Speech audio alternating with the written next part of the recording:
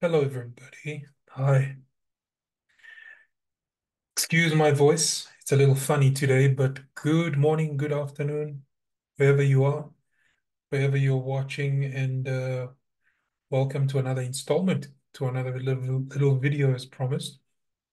And as I promised in the previous one, we're going to start learning the Bible. We're going to start learning about God. And we're going to do this in a very, very simple, very practical way.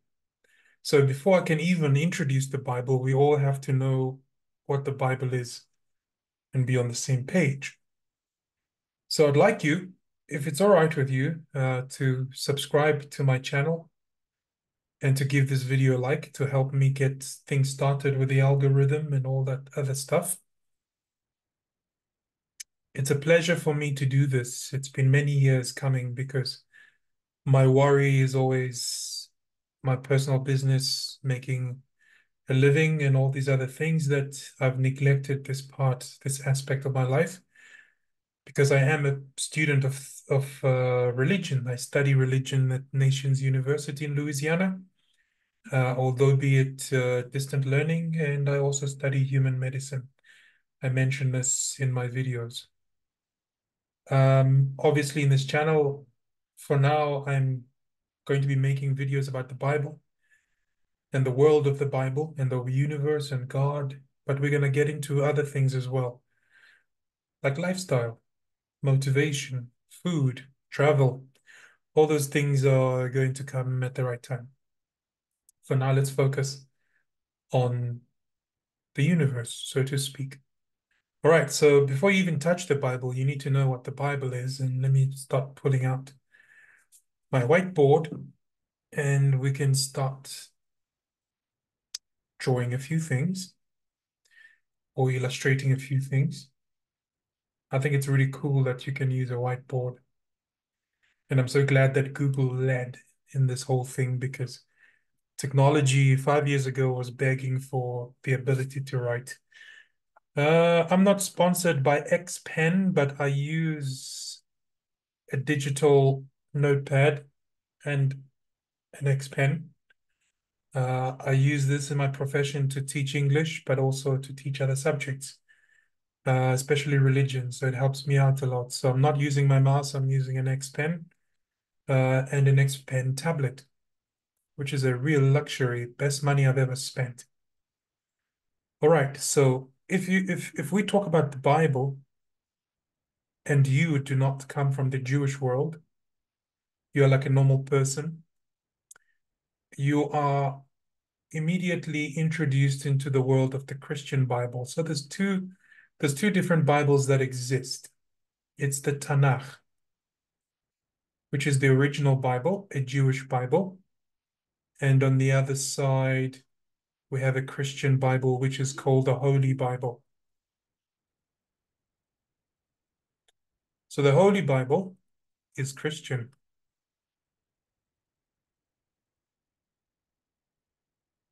Holy Bible's Christian, the Tanakh is Jewish. Actually, it's not even Jewish, it's Hebrew.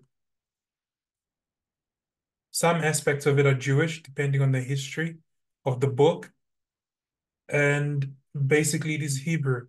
That's what it is. Biblically correct way to referring to it is that it is Hebrew. And that's the truth. The reason why I say that it is more Hebrew than Jewish is because not everything that's in the Bible comes from the Jewish tradition. Because the people of Israel, there are two groups, the people of Israel. These are Samaritans or the northern kingdom, which are in the north, and then Jews who are from the tribe of Judah. Judah and Benjamin are one tribe, they're called the Jews. And then the rest of the 10 tribes of Israel, which were divided from Israel, those are called Samaritans or Sumerians or the northern kingdom.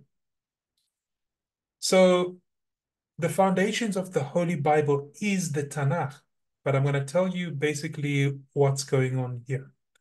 So this is the real thing. This is the original. So what happens here is God God works. What does it mean God works? It means God does work. What does God do? God creates the world using words. So even before there was a book, there was a word or words. And these words we can refer to as oral tradition. So for us to take oral tradition and codify it into something that people can learn from, it results in a book. All right. So God works, he does all sorts of cool things. Then Moshe Rabbeinu in the Jewish world is Moses in English. Okay, so Moshe or Moses writes what God did. So God does stuff, and everybody knows what God does because of oral tradition. Then oral tradition is codified and written so that people and generations can learn about what happened in the past. So what does this tell us? It tells us that first are the words, oral. Then, for the purpose of teaching of posterity and for the preservation of words, in second place, we have a written tradition, or we can just call it written works, which give us the Bible. Okay. So in the case of the Jewish world, which is where the Bible comes from, the Bible doesn't come from the Christian world. The Christian world has appropriated the Bible and used it to advance the Roman Empire, using the Bible and its teachings. Now, number three, what happens next? So God does work.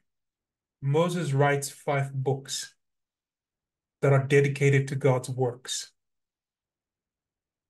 Right? So we call these books the Torah, which means teaching in Hebrew. So the word Torah means teaching or the teaching. All right, so Torah means teaching. So the Bible starts with 5 books. So there's 5 books that are written by Moshe Rabbeinu or Moses.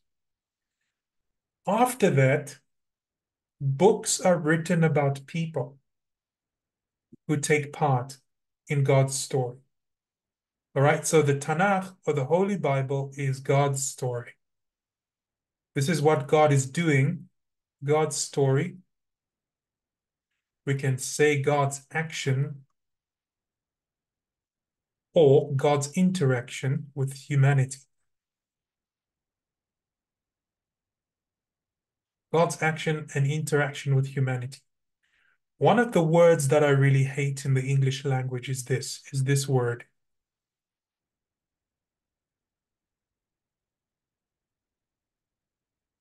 There's no word in English that I hate more than God forsaken. Because God forsaken is a lie. Because God interacts or has always interacted with human beings.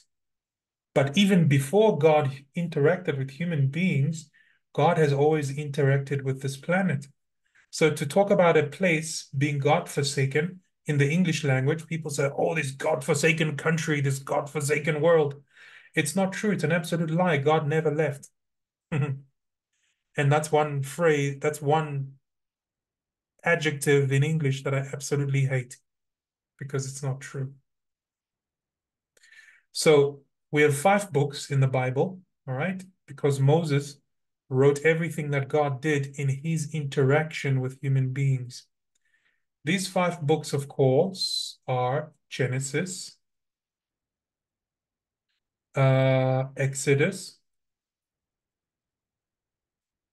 Numbers, uh,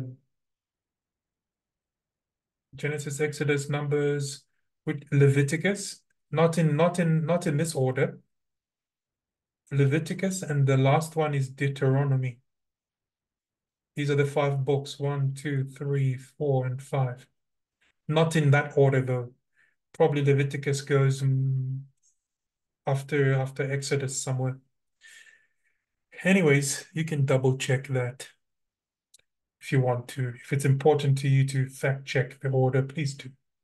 But I'm just doing this for the sake of the teaching. If I was writing an exam, yes, I'd have to know. But anyways, here we are. So 5 books are written by Moses, and then after that, books are written about other people. All right. So these 5 books of Moses are called the Torah. Sorry, the first 5 books are called the Torah. So the Torah is, can I change colors here? Yes, I can change colors. So Torah is abbreviated to this, Ta. That's the first 5 books is Ta. The next part of the book is the prophets. The next part of the Bible are the prophets, which in Hebrew are called Nevi'im. Nevi'im, which means the prophets. So it is blue.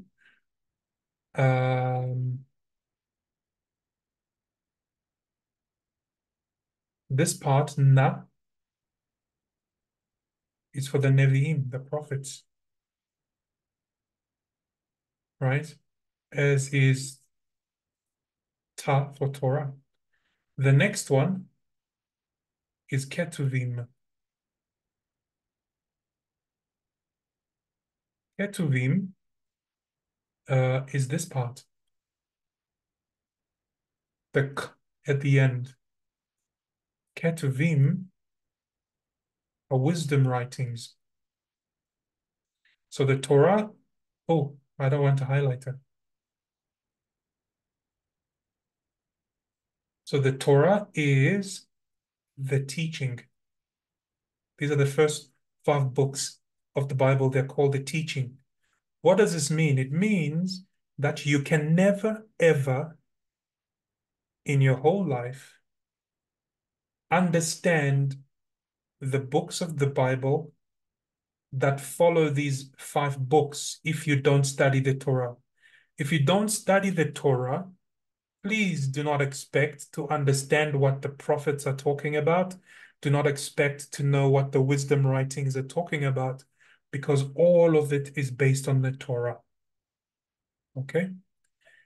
And I will show you as we learn together in the next few months how the whole world and the universe and its existence pivot upon the Torah. They are built upon the Torah. But anyways, we're not in the Bible yet. I'm still giving you an introduction, so I'll hold my horses. So the Torah is the teaching. The Nevi'im are the prophets. Now, there are no prophets anywhere that talk about Israel and God except in the Tanakh. If somebody says they're a prophet of God and they are not from the tribe of Levi, which is part of the tribe of Israel, in modern language, if they are not a Jew, they cannot be a prophet. But even among Jews today, they cannot be prophets because the prophets already been. They are all determined in this Nevi'im. Apart from this Nevi'im, there are no more prophets. We have here, I'm going to show you the divisions actually. When I finish all of this, I'm going to share on my screen the different divisions of the prophets. In Christianity, they have what's called minor prophets in Christian theology, where people are taught about minor prophets. Why? So people are taught about minor prophets in Christianity, and then people are also taught about major prophets. Already, this is wrong. And not because we're beating up Christianity. It's because if you try to guess what something means, you always get it wrong. And that's why Christianity gets things wrong all the time, because it doesn't want to learn from the Hebrew people or from the Jews.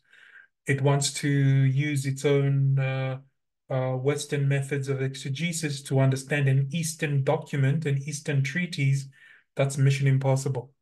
It's just not possible.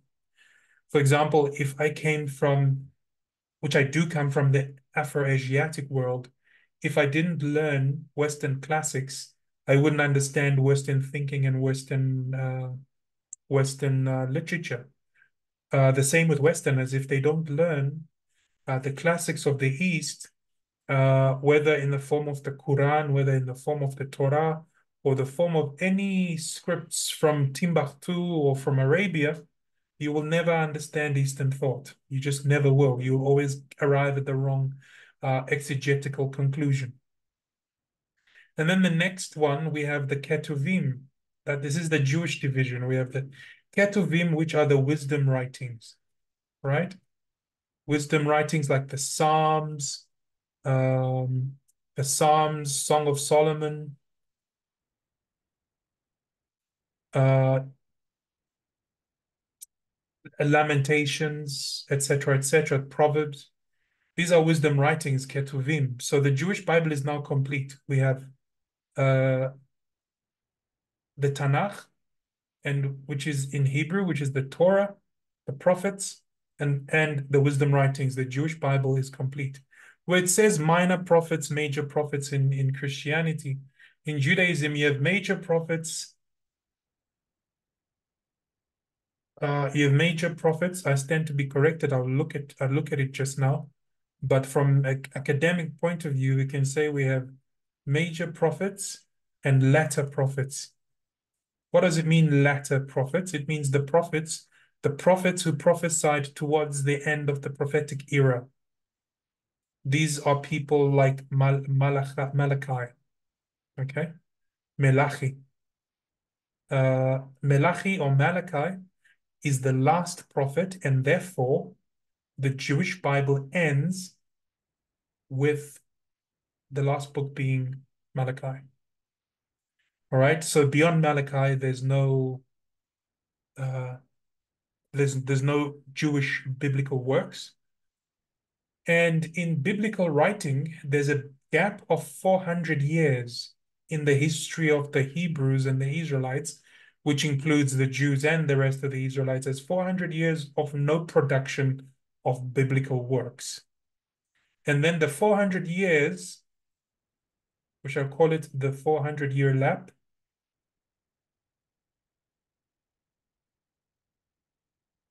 After the 400 years, then comes a hint of biblical work, which is the New Testament. Now, the Jewish people do not accept the New Testament. They reject it vehemently, ferociously, because it implies talking about a very famous rabbi in the rest of the world, but not accepted in Judaism, and that is Yeshua ben Yosef ben Abraham, whom the Gentiles call Jesus. All right, so then comes the New Testament. After this 400-year lap, what happens after the 400-year lap is in 100, sorry, not 100.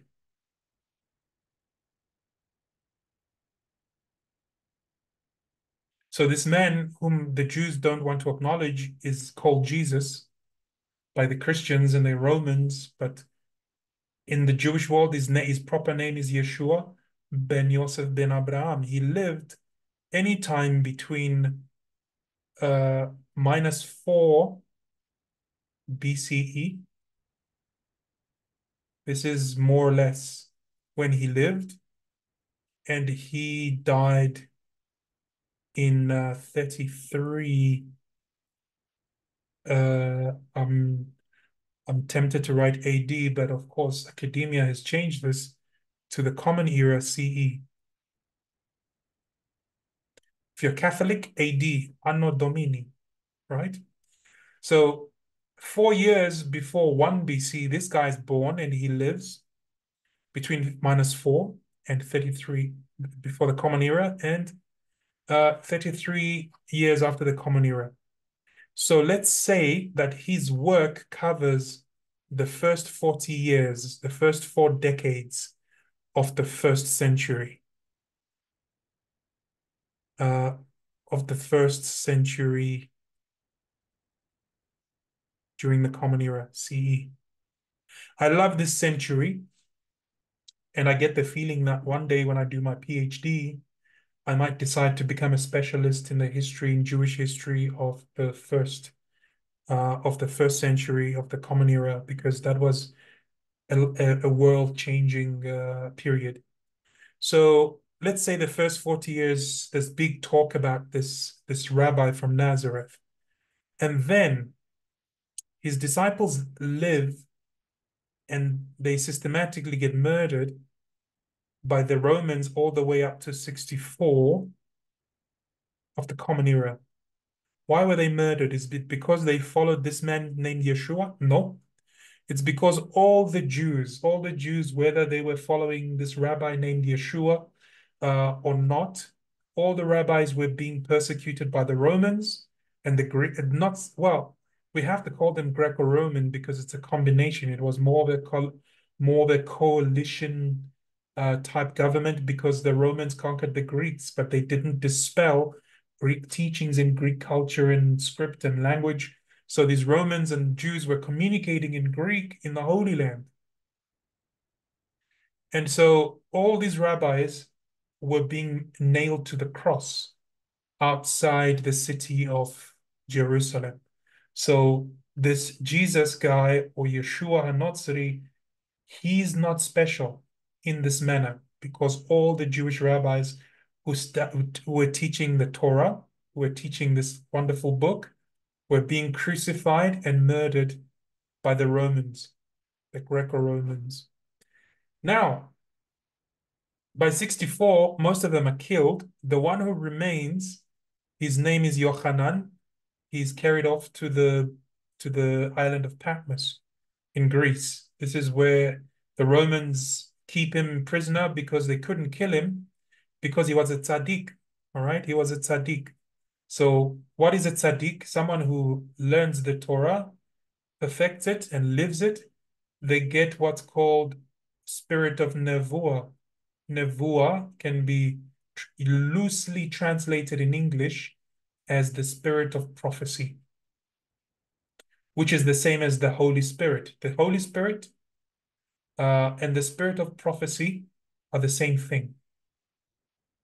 Because what happens is somebody who receives the spirit of nevuah because they study and master the Torah and they have become holy, they become a tzaddik, a holy person, loosely translated into English as a saint, then these people sort of have a supernatural ability about them. And this guy, this rabbi named Yochanan,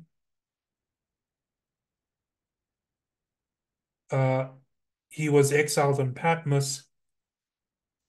The Romans tried to kill him. They tried to fry him in oil. They tried to put him in a drum with nails. They tried every sort of Roman torture on him, but he wouldn't die. So they just exiled him on the island of Patmos, hoping that he will die.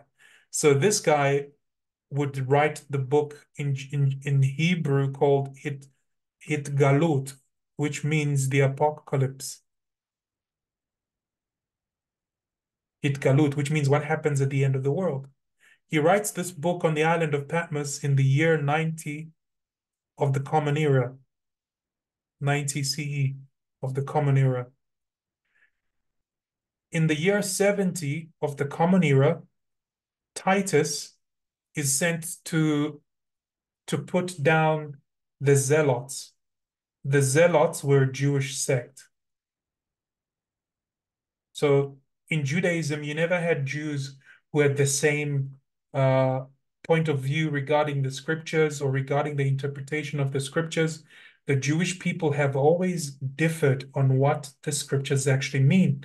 But even though they differed, there's a constant tradition that is both oral and written, right? Which guides the Jewish people even in their differences. So the Zealots were one of the sects. This guy named Yeshua that we talked about, whom the Jews reject to this day, Yeshua was a Pharisee. A Pharisee is a rabbi today in today's language.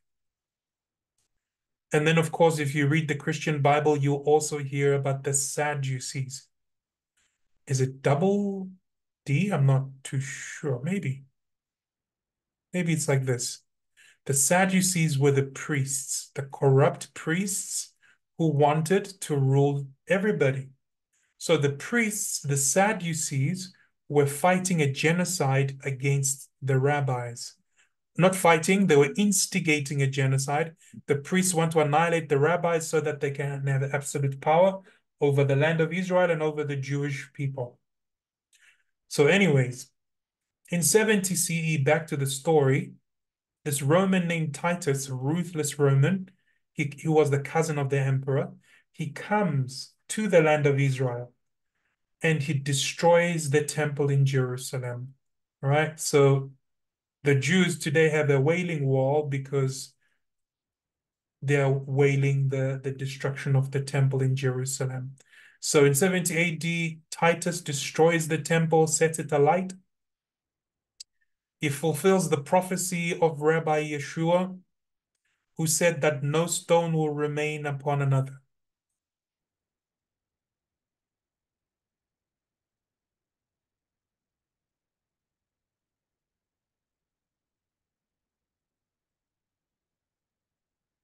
So in the Christian Bible, in the New Testament, there is a prophecy like this, and it is fulfilled by Titus, who comes and flattens Jerusalem and sadly the temple. And the Jews have been without a temple and proper Judaism ever since, because proper Judaism requires the sacrifice of animals. Without the sacrifice of animals, Judaism had to go through a transition from animal sacrifice from the temple to what's called a prayer book, which is a Siddur. So Judaism was temple-centered, but after Titus destroyed the temple, it became book-centered. So you have the Siddur, you have the Talmud, which teaches Judaism after the temple has been destroyed. Okay? Then we'll talk about the Talmud some years from now, I think. I think the Bible's going to keep us busy for a few years before we can talk about the Talmud.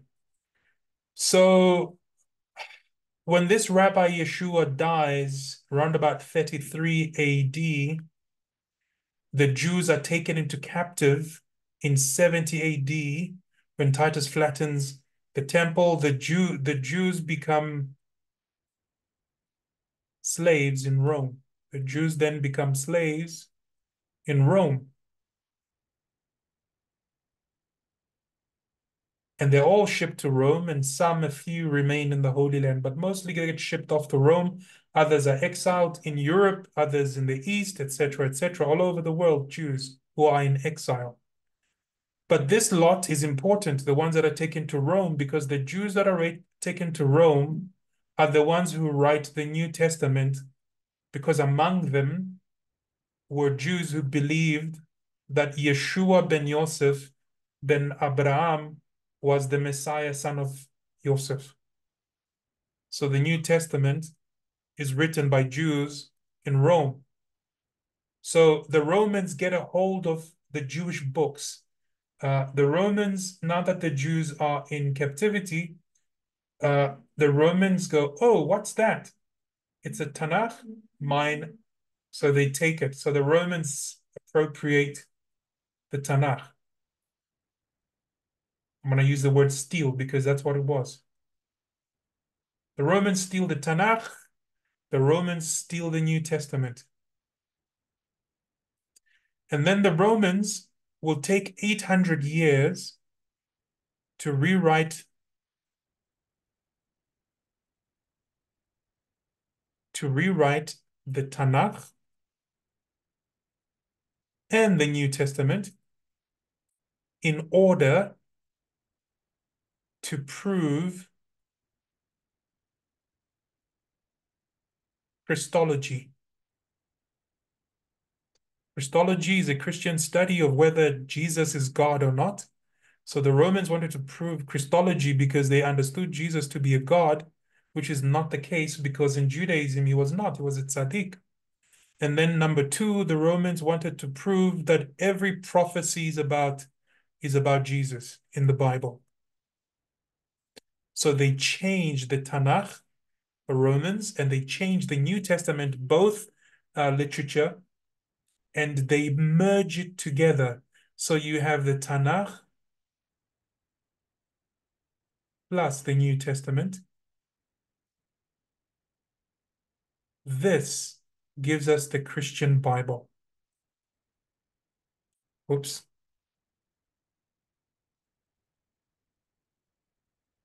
So the Christian Bible is Jewish Bible plus the Nazarene history, which is, let's call this the Christian Bible. I'm going to explain to you what the Nazarene history is.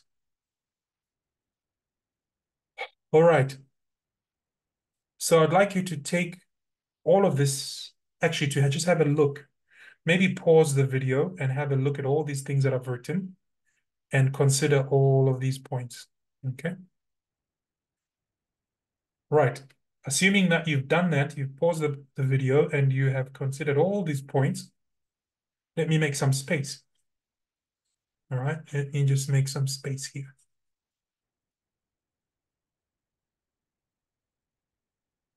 Because now I need to explain to you exactly what the New Testament is. But before I talk about the New Testament, well, actually, let me start with that because I'm going to forget.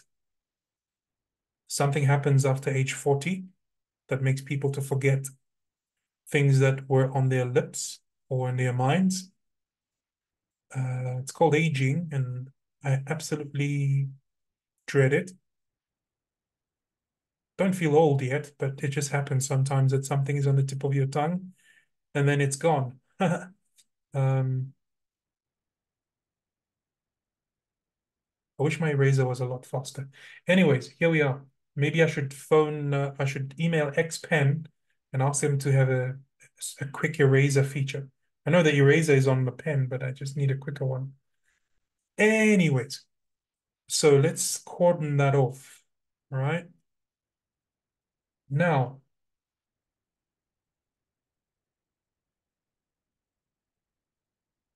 the Tanakh, the Nevi'im, and Ketuvim. So the Tanakh, the Jewish Bible, tells us about God and what? And his interaction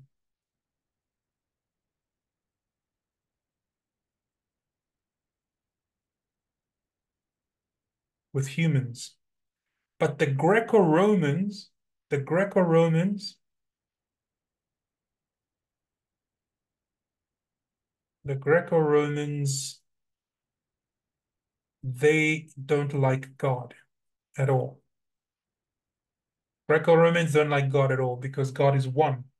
So the real reason why in the first century the Romans are nailing the rabbis to the cross is because the rabbis are teaching the Tanakh or the Jewish Bible to Jewish people. And the Romans, the Greco-Romans, would rather have these Jewish people westernized and Hellenized and Western standards and beliefs and religion imposed upon them. What's the problem is because the Tanakh says that God is one. Adonai Echad, God is one. They, like the Greco-Romans, the idea that this Jesus fellow, whom the Jews were following, some of them, was becoming a problem to the Romans because under Roman rule, you were supposed to have many gods. Okay. So the Romans, the Greco-Romans, wanted many gods. A person cannot believe in one God, but must have many gods. This is what the Romans wanted. But Judaism doesn't want that. It says one God, Adonai Echad. So the rabbis were persecuted to death, murdered, absolutely murdered and tortured because of the oneness of God. So the Greco-Romans didn't like God, and the pioneers of Christianity, which come from Greco-Romans, as people like Marcion, who is a Greco-Roman who believed that Yeshua was supernatural, and therefore became a church father. This is where church fathers come from. They're the Greco-Roman founders of Christianity. The Jewish people did not found Christianity. The Nazarene Jews that followed Yeshua or Jesus did not found Christianity. It was founded by Marcion, a Greco-Roman. And because the Greco-Romans hated God and his judgment and the Ten Commandments, Marcion says, hey, let's call this the Old Testament. So the Romans called it the Old Testament. So it's old. Nobody should read it. It's got nothing to do with your salvation. That's what they say. And that's why in the church there's no emphasis on reading or studying properly the Old Testament, because they say you've got Jesus, you've got salvation, you've got heaven. What more do you need? Don't study that old book. And the reason why they don't want you to study or they don't want to teach it to you, because you'll discover that God is one. Adonai Echad. There's no Trinity. Because Greco-Romans took the spirit of Nevuah and personified it and made it a third person, a Trinity, in order to satisfy this Roman need and law to have many gods. All right? So the Jews are in captivity. The Tanakh has been stolen from them. It's being rewritten. Now the New Testament is being written in Rome because the Jews did not have an opportunity to write down what happened in Judea, because the series of events in succession were a lot. So they didn't have time to sit and reflect and write. They only do this in Rome. So this this New Testament is not called the New Testament. It's Jewish writings, properly known as the Besorah HaGeulah.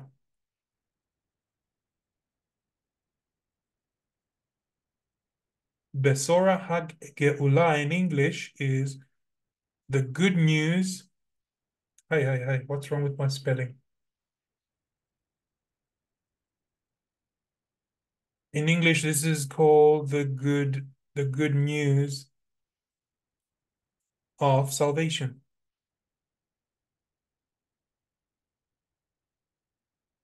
Every little bit of the Old Testament is written by Jews, except for Luke. Luke was a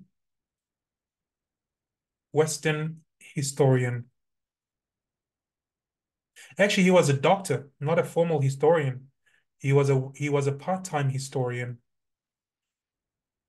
Or maybe we should call him a biographer.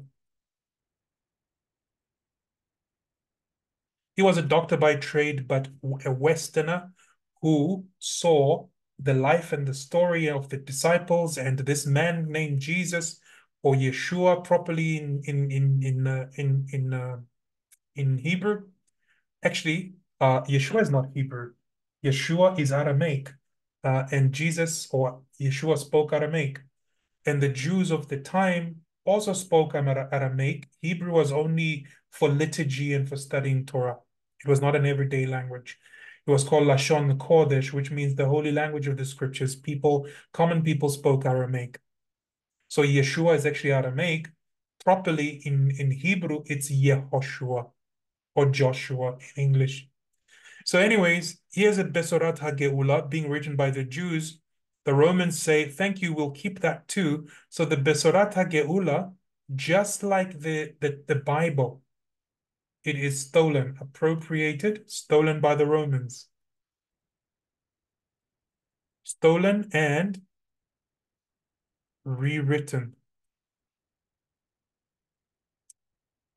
Rewritten is actually a strong word. I would say it was changed, because not all of it was rewritten. It was just changed. Key words and key phrases and key teachings. They added stuff and removed stuff. I'm going to show you as I teach you the Bible. I'm going to show you how it was removed and put and new ideas were put in. If you go to academia and you ask for the proof of the changing of the Bible, you will never find it. You need to know the Old Testament in order to see how the Old Testament itself was changed.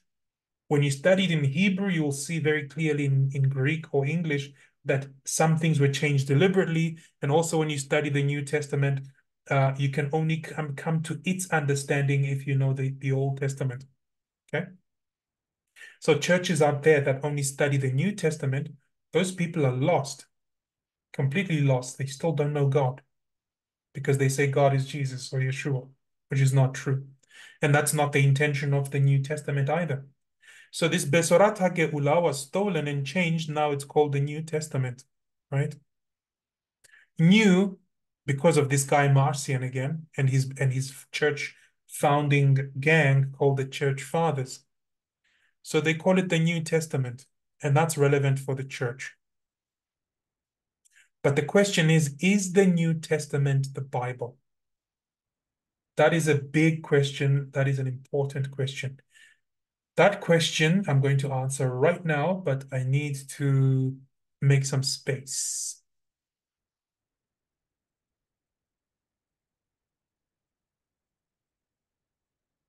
I wish my eraser was like twice this size. In Microsoft Word, the eraser is massive. You can clear so much stuff in such a short time. This eraser is tiny. Hey, Zoom, can we have a bigger eraser, please?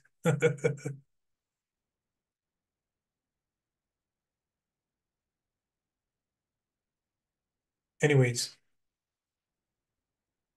I'm gonna have to do this in Spanish as well. This is going to be quite a busy year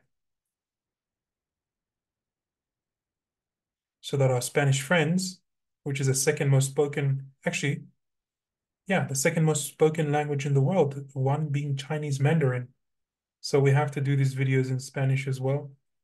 Maybe I'll put some Portuguese subtitles to them to save myself the energy and the time, but we'll see what happens. Con el correr del tiempo, with the passing of time.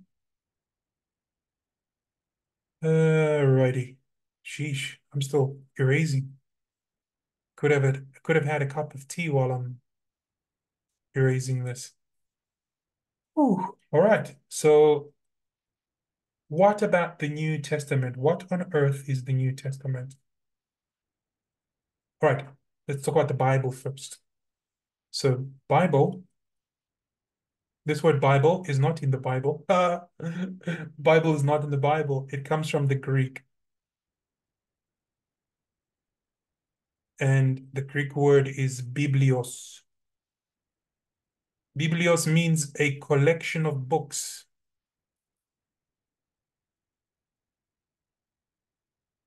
A collection of books. Books are not in the Jewish world, okay? In the Jewish world, we have Sefer. Sefer, Hebrew, it means a scroll. There are no books in the East, we have scrolls, right? Books are a modern invention, scrolls. So Sefer, scrolls. The Greeks said, Biblios, okay. So that changed the whole thing. And the Jews also, because they were colonized people, they spoke Greek. So they also use the word Biblios and therefore Bible. In Judaism, or in the land of Israel, you had the temple. The temple was in Jerusalem, and we miss this temple like you won't believe. I'm not a Jew, I'm an Israelite. But in modern religious language, people could call me a Jew. But I'm an Israelite, descendant of a biblical Israelites, Danites, Danim. Yeah. So in the temple were two things. There was the temple number one, and then there was an institution. All right. We'll call this institution the Sanhedrin. Again, using Greek. Sanhedrin in Greek. In Hebrew, this is properly called the Beit Din. Beit Din means the court or the courthouse. The Beit Din was made up of 70 elders. 70 elders chosen from all the different sects of Judaism and all from all different tribes to represent the people of God in the temple. And then the Beit Din was also regional, like in your province, you also had a Beit Din of 23 elders. that took decisions. So you didn't always have to go to Jerusalem. If you wanted a Beit Din ruling, you could go to your regional court of 23 elders, which could be in your province or your city or your hometown. In Acts, in the Christian Bible, if you go to Acts 15, there's a debate about whether non-Jews should be circumcised or not. And the court decides that no, they should just keep the seven laws of Noah if they want to live among the Jews. And the question was very important and poised to Jewish people by the followers of Yeshua. They went to the Jewish court. So there's those people who believe that Yeshua never existed. Even in Judaism, those people have been fed a lie because it did exist. They went to the court and they asked, what about these Greeks that are following this Nazarite? Should they be circumcised and become 100% Jews or not? The court of elders, Jewish Jews, they decided that no, they should keep the seven Noahide laws. And this happens in Acts chapter 15. The details that I've given you are not in that verse. You have to understand the Jewish world before you can understand what's written in the New Testament. So, the Beit Din of 70 elders, they decided on the books. They decided which books should become part of the Jewish Biblios or Bible.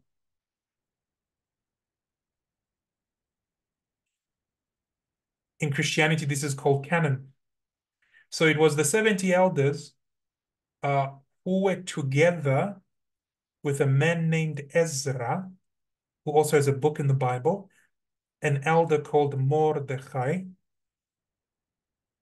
a prophet called Nehemiah, and the 70 elders.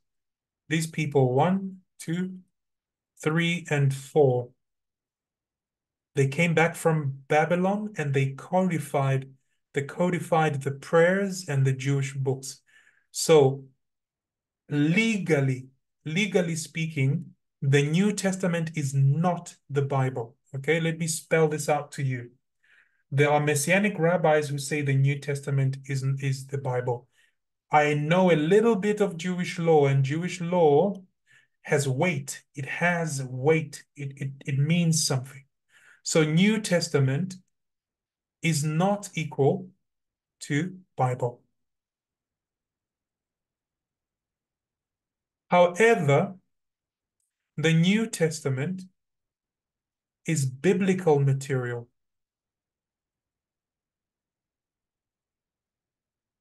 Why is it called biblical material? Because biblical is an adjective. So everything that's talked about in the New Testament, it has a relationship with the Tanakh. Again, the Jews will say, oh, there's no relationship with the Tanakh, but there is. Because a lot of things that this Jesus guy, or this Yeshua properly, Yeshua ben Yosef ben Abraham, he teaches highlights of the Torah, which is the Ta in Tanakh. And of course, in the New Testament, there's also a part representing the Nevi'im, which are the prophets over here. And of course, the New Testament also touches on the Ketuvim, which are the wisdom writings. All the rabbis that teach in the writings of the New Testament or recorded as having taught in the New Testament, all of them touched on the Tanakh. So the New Testament is biblical material, but it is not the Bible because it was not approved by the Jewish court together with the 70 elders or the Beit Din, because Titus destroyed the temple. And therefore, when the temple was destroyed, so was the institution of the Beit Din. It did not exist anymore. The Beit Din could not make rulings in the absence of the temple. Those things go hand in hand in Judaism, the temple and the Beit Din. So the Bible existed first before the New Testament. It was the Christians, the Romans, that made the New Testament Biblios, or the Bible. Okay? I hope that helps. If you're a bit confused, just rewind and listen to me again. So how does the New Testament become the Bible? Good question. So the Jews are now in captivity in Rome. So the Romans have stolen the Tanakh. The Romans have also stolen the New Testament. So the Romans do their maths and they say Tanakh plus Good News Besora equals Bible to them. The church has zero authority to make a Bible because it is not a Jewish institution, even though it has appropriated and used Jewish material. The church has no authority to pronounce what is a Bible and not, or not, because the church does not have the temple of God. The church does not have the 70 elders or the Beit Din. Does it mean that Christians are excluded from the writings of the Bible? No, they're not excluded. On the contrary, the Jews and the Israelites exist for the benefit of the nations. The Israelite people were meant to be a biblical light to the world. So the Tanakh on its own is a light into the world, a very big light.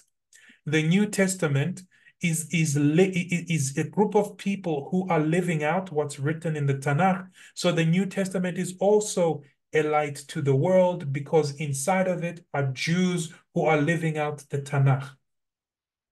You understand? So some Messianic rabbis say the New Testament is the Bible, but I would not say that because I have a deep respect for Jewish law and things that are established by the 70 elders and the temple. So for me as a Bible teacher, the New Testament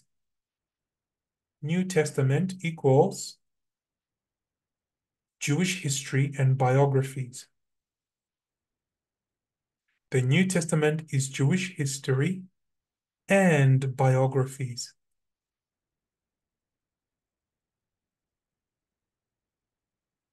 In the New Testament is also prophecy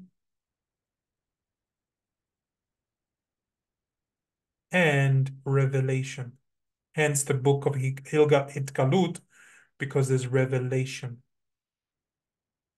In the New Testament are rabbinic letters that are called Igeret. All right.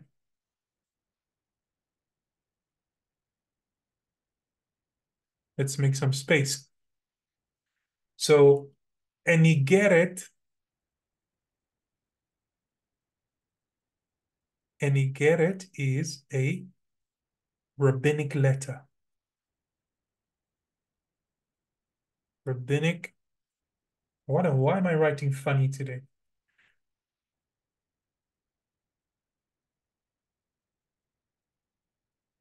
So an Igeret is a rabbinic letter. What is a rabbinic letter? When there's a group of Jews living, let's say, in Tanzania in Africa, and it's a small group of Jews in Tanzania, they want to know what the program is for Passover, for Pesach. What's the halacha? What's the program for Passover? Then the Jews in Johannesburg, in Glen Hazel, some rabbi writes a letter to the Tanzanian Jews and say, Tanzanian Jews, I hope you are well. Shalom Aleichem. I do hope you are doing well. This is what you must do for Pesach. That's a rabbinic letter. It's an Igeret. And the Greco-Romans call this an epistle. I wouldn't call it an epistle because an epistle just means a messenger, right? Or a message sent by a messenger. But this is different from Eastern thought because a rabbinic letter conveys teaching and halacha, teaching on the Torah and teaching on how you should observe certain festivals and rituals of Judaism, and you get it. So in the New Testament, you have a collection of things. You have Jewish history. It is mostly Jewish history in the New Testament. Jews might not pick this up because they don't go into the New Testament with academic ideas in mind. They go in there to refute it. So they miss out on a lot of riches of Jewish history. But if you go into the New Testament without any problems with people or anyone, you will find a lot of treasures. It is prophecy, it is revelation, and it is rabbinic letters. Igeret. So how many things, what kind of things do we find? Jewish history, biographies of Jewish rabbis and communities. There's prophecy, there's revelation, and there's rabbinic letters, which is number 5. The theme of revelation begins in Matthew 24.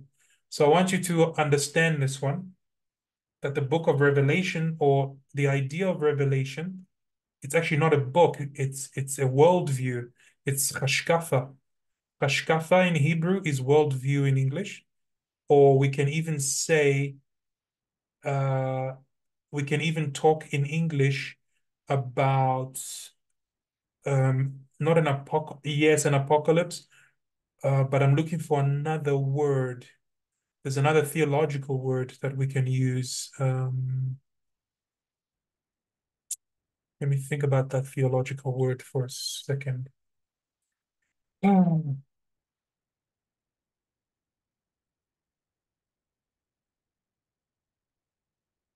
such an easy word, and I've forgotten it. Not apocalypse. Yes, it is apocalyptical, but there's another word. There's another word. It's an important theological word, but we say in Spanish, el santo se me fue al cielo, which means the saint has left me and gone to heaven. Uh, it's a Spanish way, it's a religious Spanish way of saying I've forgotten. El santo se me fue al cielo. The saint has gone to heaven, I've forgotten.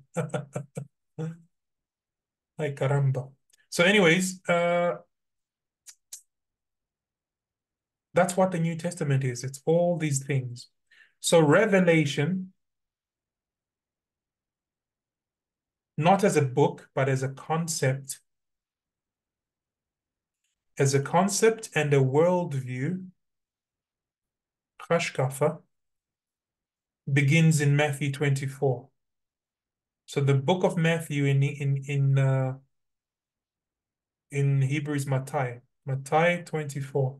Oh, that's not 24, that's a 5. Can't fool me. There it is. Mattai 24, the revelation begins and continues all the way through the book of Revelation. So if you want to understand the book of Revelation, start in Matthew 24. Okay. So there it is, guys. When we're talking about the Bible, we are talking about Genesis in the Christian Bible to Malachi. That is the official legal Bible. This is the definition of the Bible in Hebrew. In the Christian world, it is Genesis to Revelation. And the Christian Bible does not have the authority of the Jewish court and Jewish law. What does that mean? It means that the New Testament is not binding because it is not a Tanakh, it's not a law, it's not a Torah on its own. It is not binding. What does that mean? It's not binding. It means you cannot derive religion from the New Testament, okay? You cannot derive a religion from the New Testament. I know I've said this, but I'm writing it so it sticks in your head and mine. You cannot derive a religion from the New Testament. If you read the New Testament and you derive a new religion, you are in paganism. It's no longer Judaism. So the New Testament, you have to read it with the eyes of the Torah.